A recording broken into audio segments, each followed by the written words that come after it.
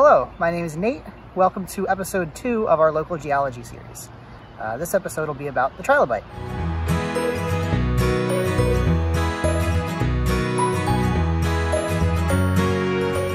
Trilobites were a very successful and very diverse type of organism that was very common in prehistoric seas through much of Earth's history. They fulfilled all kinds of niches, from predators to scavengers. They lived on the bottom of the sea, some of them swam, and some of them were small enough to make up part of the plankton. Trilobites were arthropods. Arthropods are animals with jointed exoskeletons, like crabs and other crustaceans, spiders and other arachnids, or insects, like this Madagascar hissing cockroach right here. If we get close up, we can see its exoskeleton and its legs are jointed there to allow it to move, and even move its body, like this right here. Trilobites can be found all over the world, from England to Morocco. This one here was found in New York State. This is a section of the trilobite's head right here. This is its eye, and the rest of its head. It's missing all the rest of the trilobite. And these two here are local Pike County trilobites.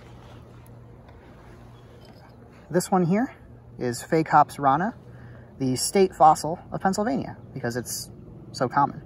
Found all over, not just Pennsylvania, but all our surrounding states as well. They're usually about this big. It's missing a bit of the head, which would be right here. But these guys can get up to 6 inches long, which is about how big this other species here usually is. This is, again, missing its head, but the rest of the body can be found here. This species is Diplura decai. Not nearly as easy to pronounce as the other one. And also a lot more rare in Pennsylvania here. A lot rarer, a lot bigger.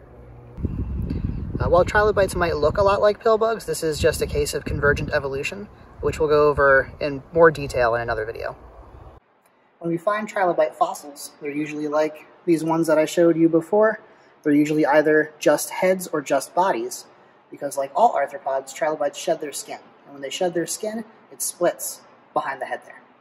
So to show you guys the anatomy of a trilobite, I'll use this replica here in our fossil pit in the ecozone.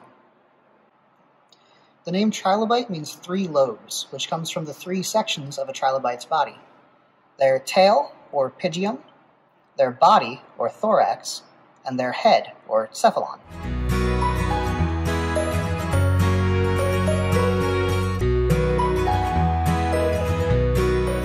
One of the most interesting things about trilobite anatomy is their eyes.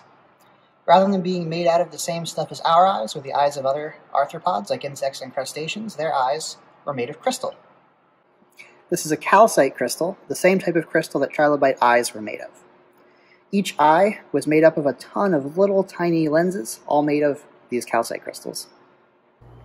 Trilobites first appeared in our oceans about 520 million years ago and lasted until the end Permian mass extinction, which was roughly 250 million years ago. This is not just the mass extinction event that paved the way for dinosaurs to rule the Earth, it's also the largest mass extinction event in Earth's history. An estimated 90% of all species being wiped out, 96% of the species living in the ocean, unfortunately including the trilobites. Thank you for watching. I hope you tune in for our next video.